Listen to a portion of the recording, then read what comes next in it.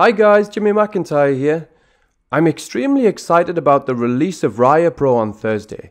For those of you who haven't heard of Raya Pro, this panel makes digital blending so much easier while speeding up your workflow and giving you more options to beautifully enhance your photos without learning complex processes or steps. In this video, I'm going to show you how I went from this image with overexposed highlights and some underexposed shadows to this futuristic cityscape with nicely controlled highlights and shadows. And it only took a few minutes with Raya Pro. And let me show you how I did it. I'm just going to delete that layer and open up the brightest exposure. And we're going to use the brighter exposure to restore our shadows in our base exposure here. And under our base exposure we have a darker exposure which we're going to use to recover the highlights.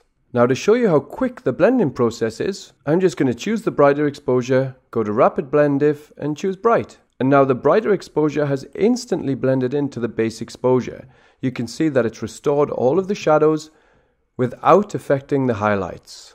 Now I'm going to bring the opacity of this layer down to 50 because we want to restore the shadows, but we don't want a bright image.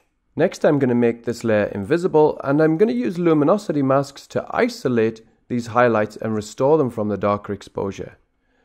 To do that, we're going to go to luminosity masks and choose create all. Next we have two options.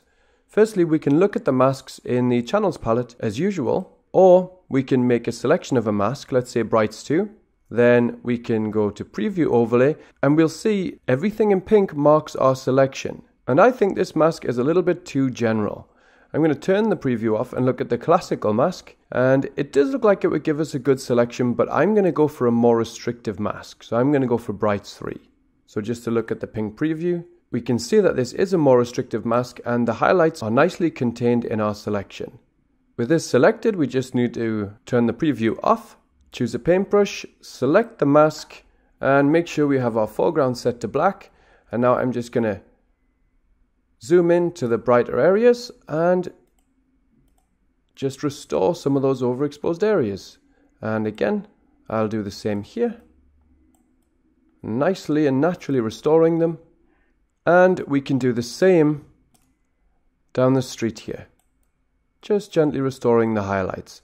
Now, when you're doing this with your image, please take your time. I'm just trying to speed it up for demonstration purposes. Now, I'm going to also bring back some of the highlights on the street here too. But I'm not affecting the road because I want these car trails to be nice and bright. And now that's the digital blending process over.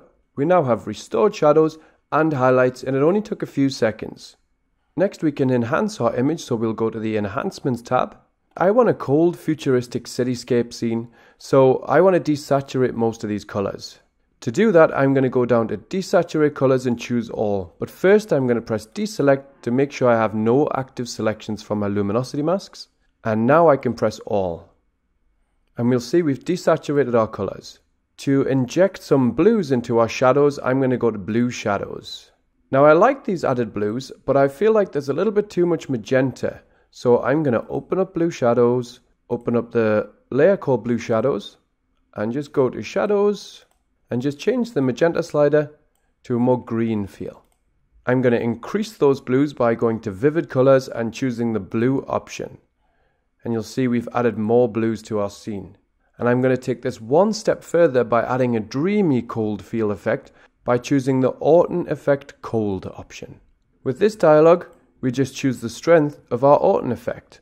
And I'm going to leave it at about 37 and press OK. So now we have an Autumn effect which is far too strong, so I'm going to open up the cold Autumn effect, and here's the cold layer, and here's the Autumn effect layer, and I'm going to bring this all the way down to around 19%. And that's the before and after. And here's the before and after for the cold Autumn layer. And so now we have some lovely blues in our image. I'm going to add some emphasis on these buildings here and give the impression that the streetlights are so bright that they're illuminating the buildings. And I'm going to do that by using glow curves. And with glow curves, I just change the foreground color to white and paint in the area I wish to illuminate. So this is the before and after. Now it's a little bit strong, so I'm going to bring that down. And it might look a little bit out of place now, but when I apply a vignette, it will look a lot better. So let's apply a vignette now. I'm going to go to Finish, and light vignette. And that gives us a nice vignette, and I'm going to do that again to strengthen the effect. Now this vignette's a little bit strong, so I'm going to create a mask on it, choose a black foreground color, and with an opacity of around 50%, just paint out some of that vignette. And now we've got one final step. The thing I really love about this image is the fact that we have these beautiful light trails going all the way up our image, and I want to really make them stand out and glow. And to do that, I can use a function called glow free. And if I just click on glow free and have a white paintbrush selected, and I'm going to make my paintbrush smaller, I can just and change the opacity to 100. I can just paint in a gentle glow.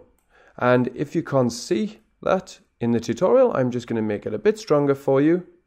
And I'm going to make sure that I do a larger paintbrush and just add some extra glow here, because it gives the impression that the road is leading to this beautiful brightly lit area, which is a hub of activity.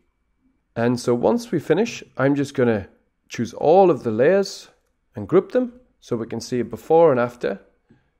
And then I'm just going to go to prepare and choose 1500 pixels wide and prepare my image for the web. And when that's done, we can zoom in 100% and look at how beautifully sharp these buildings are. And if you're working with Adobe Color Space, the image is automatically being converted to a more ideal color space for the web. And that's it. Just a few minutes to go from an image with overexposed and underexposed areas to a futuristic, sharp cityscape with nicely controlled shadows and highlights. Now, if anybody has any questions about Raya Pro, please feel free to ask me in the comments box below. Until then, thank you very much for watching.